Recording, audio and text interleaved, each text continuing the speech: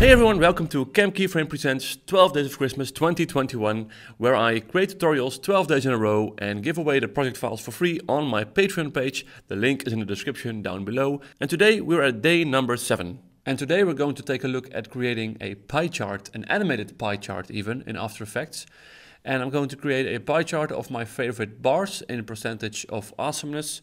And which I'm not going to animate, we also have a bar graph of my favorite pies in percentage of tastiness. But you can download the project files for free and get all of this stuff to take a look at. And we can animate this circle here, but how we're going to build this is important. So I'm going to delete this. I'm going to create a circle here, like this, just a circle. A flat circle. I want this shape kind of. So I'm going to give it a stroke. Now it has 1 point. So I'm going to put the stroke at, let's say, 400. So it's a really thick stroke. I'm going to make it a bit smaller. I'm just going to make this 500 now. And I want to close this ring here. Let's take it 600. I'm going to, now the thing is too big. And now I can click on this button here as well to fill it up, but I can also hold shift while clicking to make it go a bit faster. So keep clicking it until it's almost full. And then we can click it and then until it's, boom, it's there. Nice. Okay, so now we have this circle which is actually an outline. I'm going to import that into After Effects, which I've already done here. And I've made this red, so the bottom color here. And what I'm going to add here is a trim paths effect. So go to open it up, go to add, and then trim paths, and then open that up. And then if we drag down the end here, we can see that it's actually revealing itself. And I want to start here at 0, so I'm going to create a keyframe for that. And a bit later in time, I'm going to place this at 100. Give this some nice easy ease. Like that. Yeah, that's maybe a bit too much easing. But okay, this is the first part. So now I'm going to, let's cut this off right here. Press Command D to duplicate it. I'm going to send here, duplicate it. I'm going to change the color to this other color here. And I'm going to press U to open the keyframes. And this one I'm going to put it like 90. So or maybe 95. So with this trim paths of this kind of dark blue one, we're going to determine how big the red one should be. So like this, duplicate it again, press Command D.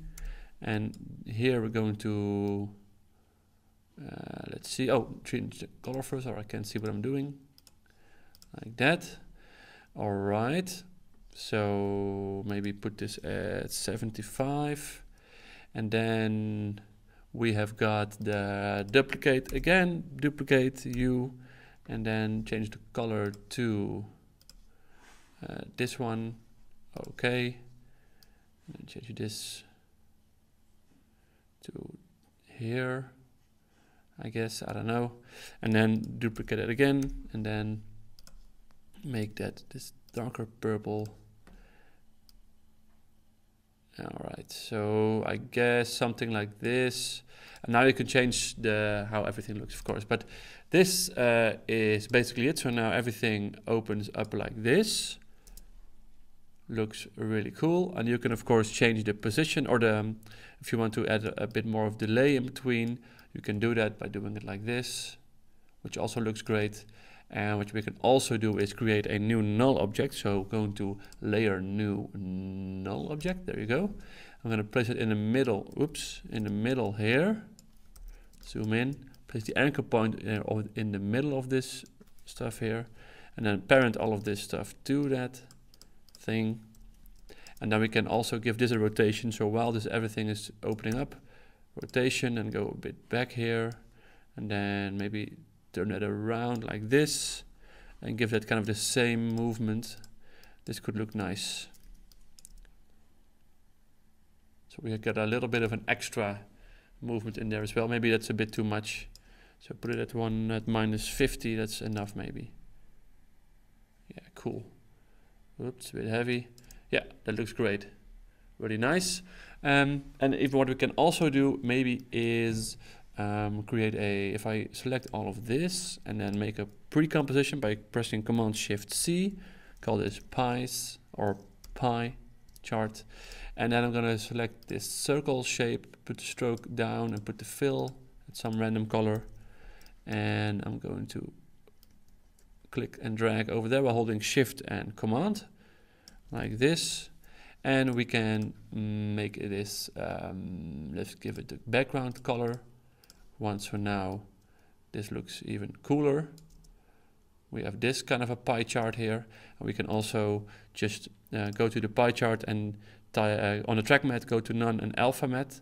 On alpha inverted mat, sorry, so it's not visible within this shape. So now if I move this over here and I parent the alpha mat to it, then it's see-through. The middle is see-through right now. So that looks cool as well. And of course, give this some animation too. So scale this up maybe while everything is scaling. So 0.